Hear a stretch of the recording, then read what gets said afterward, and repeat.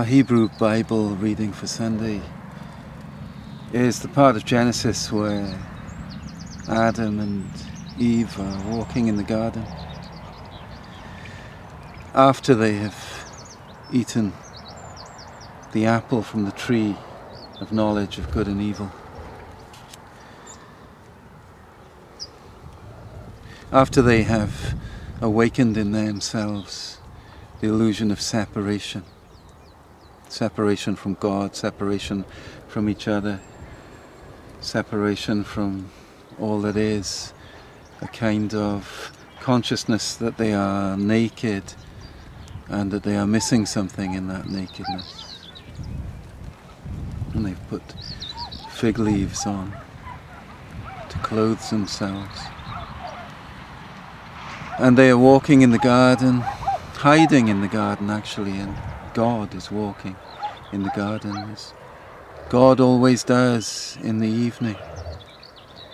In the cool breeze of the evening, God walks with Adam and Eve in the garden. But now suddenly everything is different. They feel separation and fear and shame, and they're hiding from God.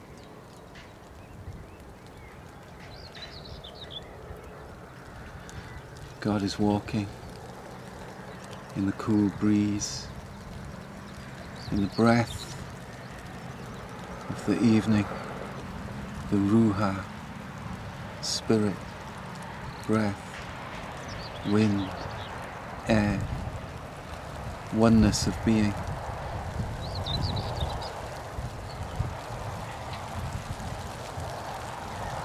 Adam and Eve are hiding.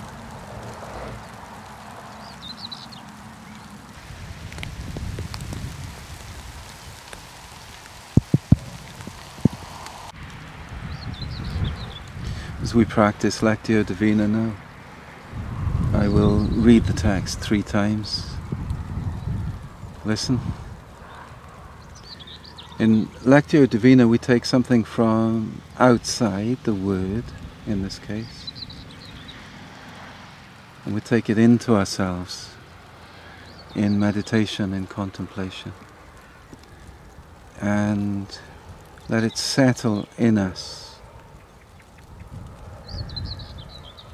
Similarly to taking food, we take it from outside, we take it into our bodies, and it is converted in us and becomes part of us. Lectio Divina is like this. So we take the words into us and let them settle in us, grow and transform, become part of us.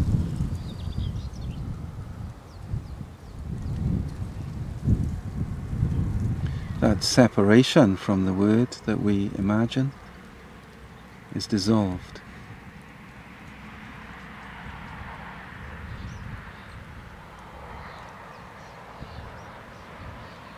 And we become conscious of our non-separation, of belonging.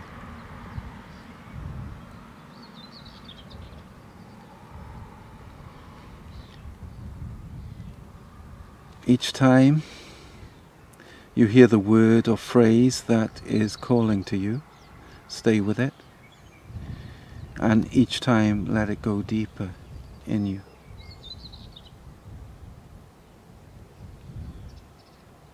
So I read now for the first time.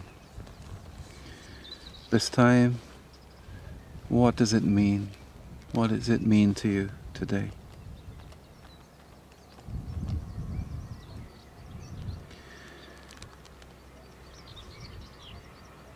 Adam and Eve heard the sound of the Lord God walking in the garden at the time of the evening breeze. And the man and his wife hid themselves from the presence of the Lord God among the trees of the garden. But the Lord God called to the man and said to him, "Where are you?"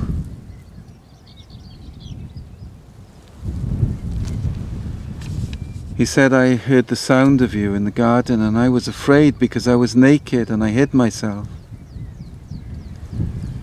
God said, who told you that you were naked? Have you eaten from the tree of which I commanded you not to eat?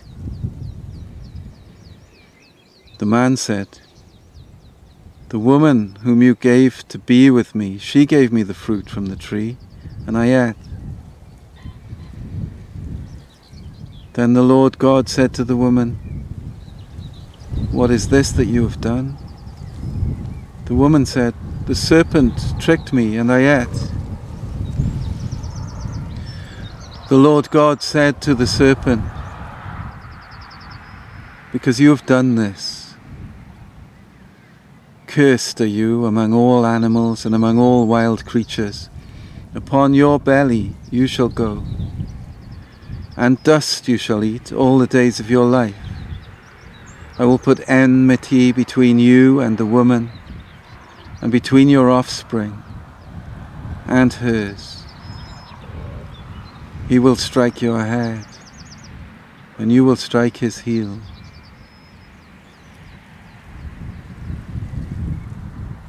This is the word of the Lord.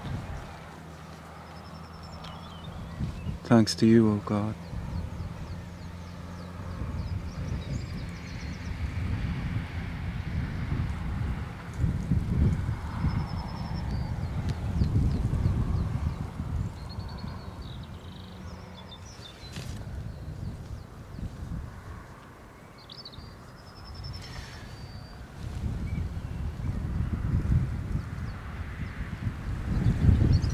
This phrase, the Lord your God, the Hebrew words are the letters which often stand in the place of a name for God in the Hebrew Bible.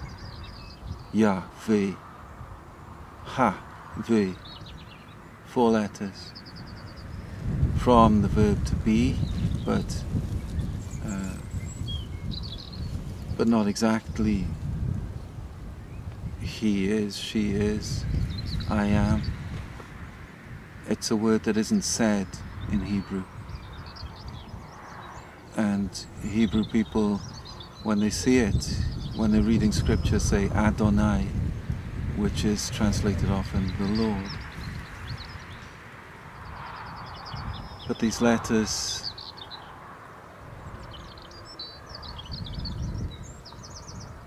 have a sense of existence. I am that which is.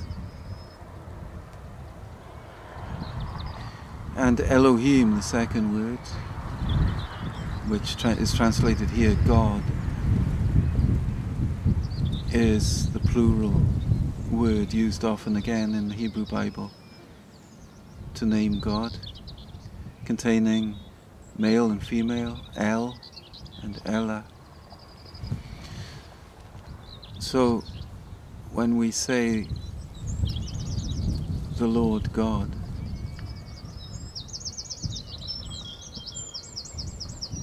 we're referring to the source of all being, existence itself,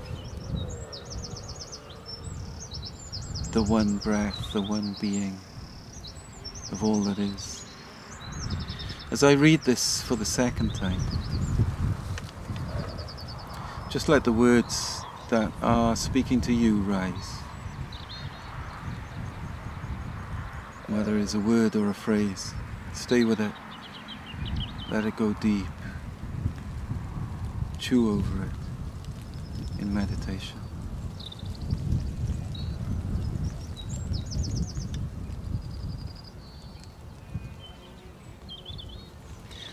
They heard the sound of the Lord God walking in the garden at the time of the evening breeze.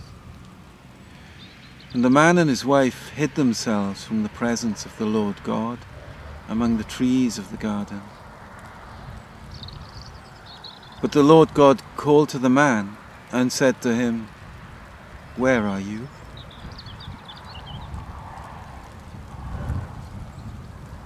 He said, I heard the sound of you in the garden and I was afraid because I was naked and I hid myself. God said, who told you that you were naked?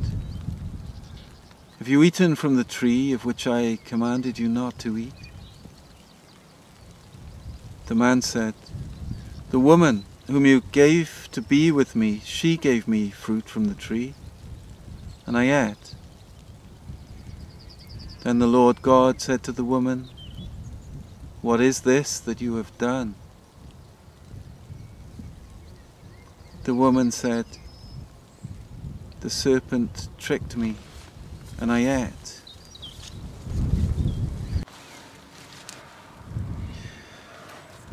The Lord God said to the serpent, because you have done this, cursed are you among all animals, and among all wild creatures. Upon your belly you shall go, and dust you shall eat all the days of your life. And I will put enmity between you and the woman, and between your offspring and hers. He will strike your head, and you will strike his heel.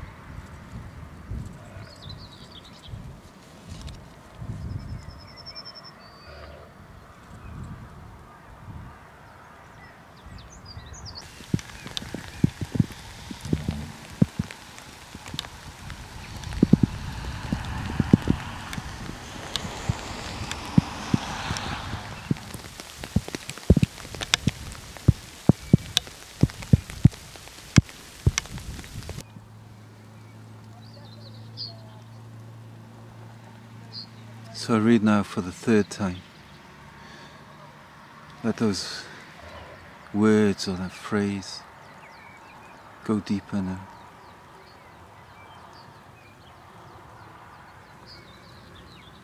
What is God saying to you?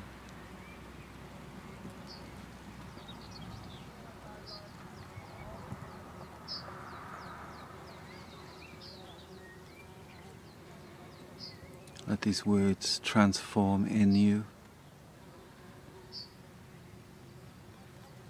Absorb them. They're part of you.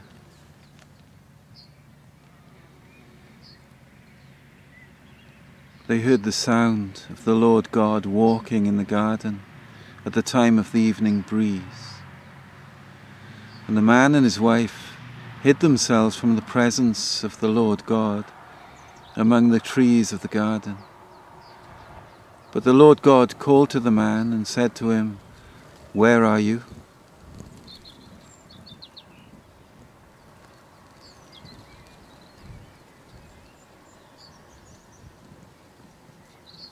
He said, I heard the sound of you in the garden, and I was afraid, because I was naked and I hid myself.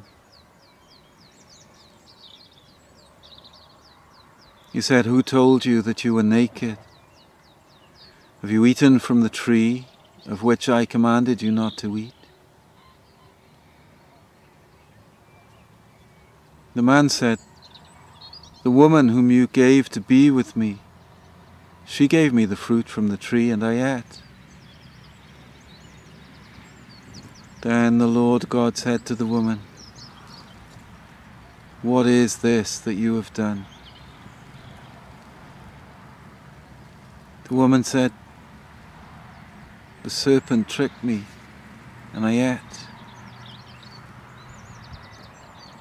The Lord God said to the serpent, because you have done this, cursed are you among all animals and among all wild creatures. Upon your belly you shall go, and dust you shall eat all the days of your life.